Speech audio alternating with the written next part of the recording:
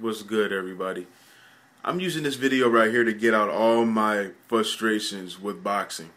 I'm not trying to be negative. I love the sport, but this shit needs to be said because I'm noticing that there's a lot of bullshit happening in boxing. I mean, you got motherfuckers taking dives. You got people giving up in fights. You got fights ending on headbutts. You got gift decisions being handed out.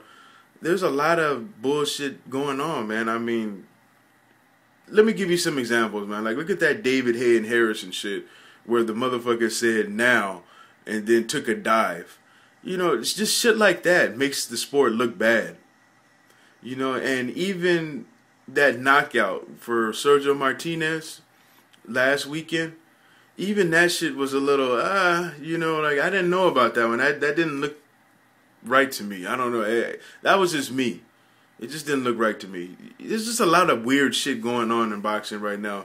And we need to make some changes because boxing can die if we don't do something about it. I think that there's a lot of great up-and-coming fighters, and we can definitely keep this shit alive. But there's things that has to be changed, man. We have to switch out some of these motherfuckers at the top because they're doing a shitty job. I mean, I have to come on YouTube to hear anything about boxing.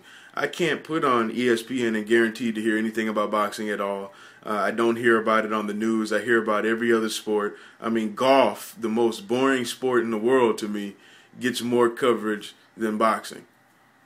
And that's because of the motherfuckers at the top. They're not doing their job. You know, HBO, they do a good job of 24/7, but outside of that, they do a pretty crappy job too. They do a crappy job, man. They need to bring back the countdown. I remember they used to have the half-hour countdown. They need to bring that shit back. They used to put it on a week before the fight or something like that. They took that shit away. They're not putting enough attention into the sport. And another thing that I can't stand that we do in boxing is we wait forever to make a goddamn match happen, man. And we always end up fucking it up sometimes. Sometimes we end up fucking it up. Most of the time, I would say, lately. I mean, look at Gamboa versus Juanma Lopez. I kept saying a couple of years ago, they need to just make this fucking fight happen. Because what's going to happen is one of them are going to lose, and then it's going to fuck it up. And look what happened. That fight is fucked up now. That fight is fucked up. It's not going to ever be the same again. Because they wanted to harbor it. They wanted to wait. No, let's wait. Let's put it off. Let's put it off. Let's build it. It didn't need to be built. We already knew what both guys could do, and we wanted to see them fight. But you guys sat around and waited until one of them lost and fucked it up. You know, and there were some boxing fans who say, oh, well, it should be put off to a different time. But look what happened, man. It's fucked up now. It's fucked up. That's another thing we do. We need to stop doing that shit. We need to put motherfuckers together when they're young and they're coming up. It doesn't matter. We focus too much on losses. We make a big deal about losses in boxing. You know, look at the UFC. The best guys are fighting each other. And as a result, you know, they got losses. But they're able to put on pay-per-views every month that people buy. And look at us. We can only put on 2 to 3 major pay-per-views a year. That's it. That's really it. We only have 2 fucking stars in boxing that are household names, and that's because we fix fights, we give gift decisions out, and we don't know who's the best.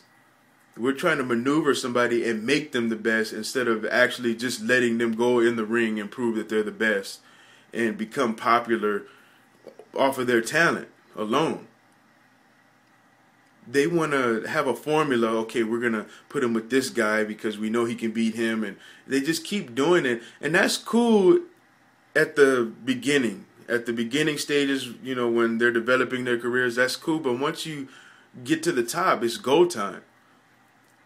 Stop pity-patting around. You know, I'm just tired of the pity-patting and just waiting and harboring a fight and then fucking it up because somebody lost.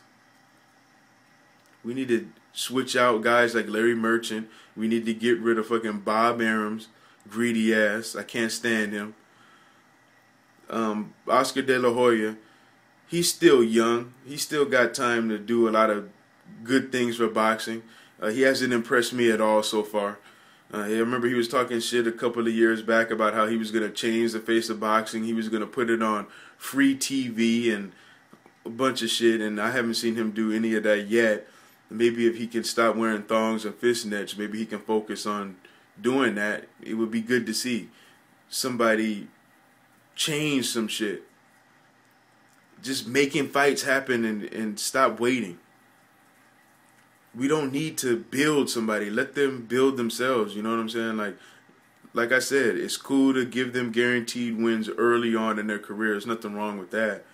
But when do you say when? How long do you keep the shit going?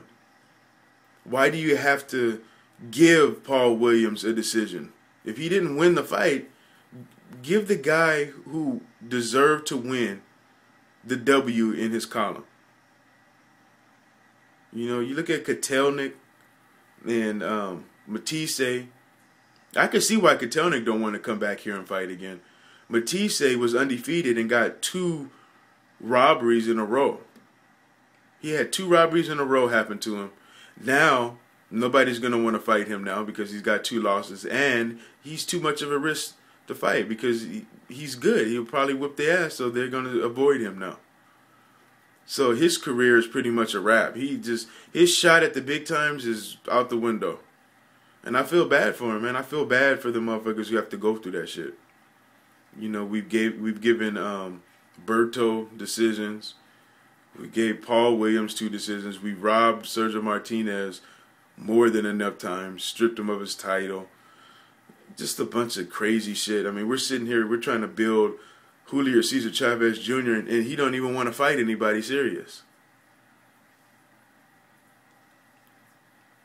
It's time for him to go. I mean, I've been waiting on him forever, man. It's time for him to get out here and prove something because he's not showing me nothing. He's not showing me nothing. I'm not impressed with Chavez Jr. But the video's not about that. But I'm just saying that we need to fix some shit in boxing. We need to promote this shit better.